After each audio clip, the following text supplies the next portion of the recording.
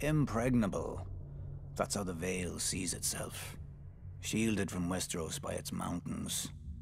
They call the entrance to their land the Bloody Gate because, during the Age of Heroes, a dozen armies supposedly smashed themselves against it. Even if they'd gotten through, the roads of the Vale are narrow, steep, and treacherous. Half their men would have slipped to their deaths, or frozen in the mountain snow. Or so the common wisdom goes. Except the Vale has been conquered. Those vaunted mountains didn't stop the Andals who came by the Eastern Sea. The people of the Vale say that Sir Arryn, the Andal general, flew on the back of a giant falcon and slew the Griffin King on top of the tallest mountain. During Aegon's conquest, one of his sisters did the same, flying her dragon over the Bloody Gate and up to the Eyrie, the Arryn stronghold. And the Arryn boy king yielded the Vale in return for a ride on the beast. Do you sense the theme here? The rationalizing of defeats with mythical beasts and the whims of children, instead of acknowledging the root cause, the arrogance of isolation. The men of the Vale are so proud of their mountains, they can't abide any flaw in them. As with the mountains, so too with their blood. The first Andals landed in the Vale, as its most powerful lords, the Arryns, the Waynwoods, the Corbrays, like to brag. Through their veins runs the blood of the oldest Andal nobility in Westeros, but through their brains runs an even older folly. That blood matters.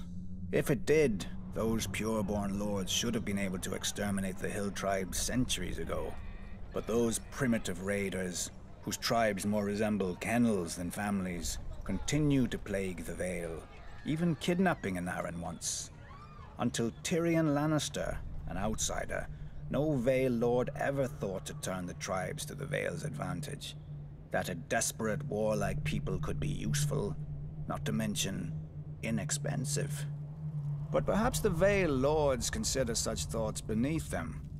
After all, the Vale's isolation does breed an abundance of honor and pious bleating, which governs their decisions instead of foresight. Like a blind man who can only guess where his horse is taking him.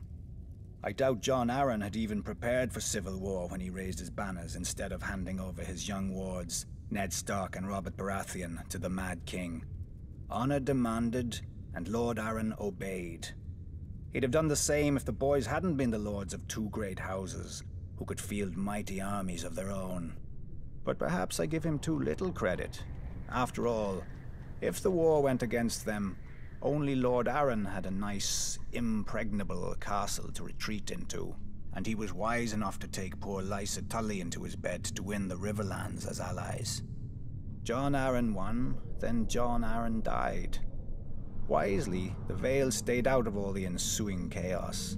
Its crops did not burn or wither in the fields from lack of men to tend them. Its strength was not drained by forced marches to futile skirmishes. In the Vale, life proceeds as it always has. Calm, proud, a world of high honor undisturbed by armies and men of low birth, but high ambition. Impregnable.